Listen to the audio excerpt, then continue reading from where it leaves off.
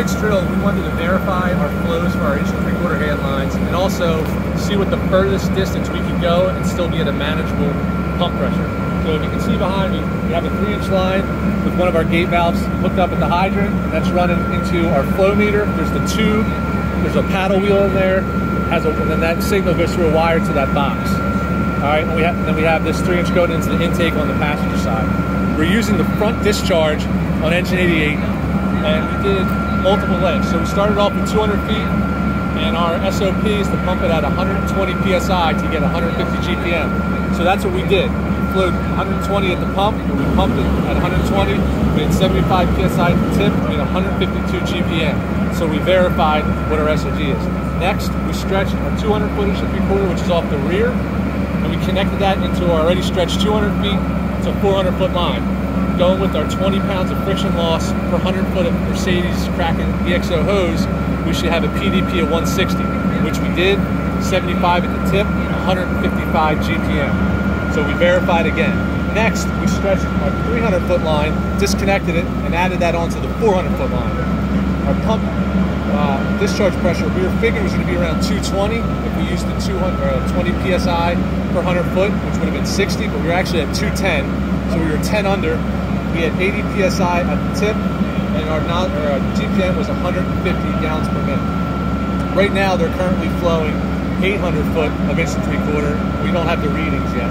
So we're going to go and walk the distance from the engine. We stretched through the back property of the firehouse to the neighborhood behind us, through the house that's directly behind the firehouse, down their driveway, and almost made it to the street. We'll show you what that distance is. Another reason we did this is so people can gauge how far a line can go.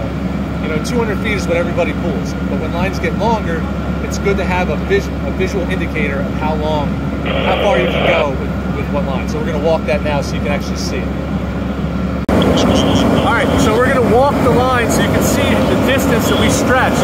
We're going off the front bumper. We only have one outlet on the front bumper that we use for our attack lines, which is normally 200 feet. So we're going to walk that, and I'll let you know each break in the line and how far we are. So we're going to go. We're stretching now through the park.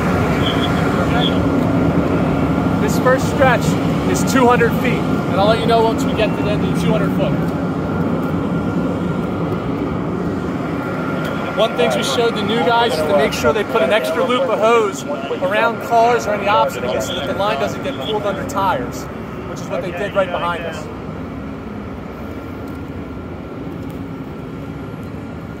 So we got to the edge of the parking lot. We're going down the hill through the back of the firehouse property. And then once we get past this evergreen tree, that's going to be the 200-foot mark as we go into our neighbors on the Charlie side of the firehouse property. So this is also good for people estimating the stretch if we're going to go, in the rare instance, to a property from a street over or the other side of an apartment complex or in a real big commercial building. Not very common, but I want to make sure we know that we can do it if we ever have to. So right at the break in the hose here, this is 200 feet. So we want to quick show behind there how far we got with 200 feet. And then we extended that with our 200-foot pre-connect. Normally, if we were in the field, we might extend off the nozzle. Since we're testing, we just took the nozzle off and extended right onto the hose line. So now we're on the Charlie side of the house to the Charlie side of the firehouse. And we stretched through the backyard, and 400 feet got us around their car and a little bit down the driveway. All right, the type of hose that we've switched our fleet over to for the 1 3/4 is made by Mercedes. It's called Kraken EXO. You can charge the bumper line again. The couplings do have arrows on them, they're reflective. So if you're inside a building and you were disoriented, you could look and see this arrow.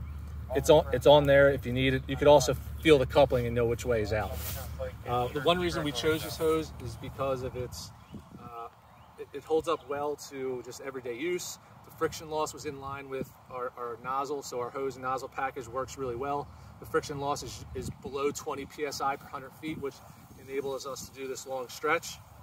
And it's worked really well for us. And we're going to continue on down the rest of this 400 feet. What's your discharge pressure?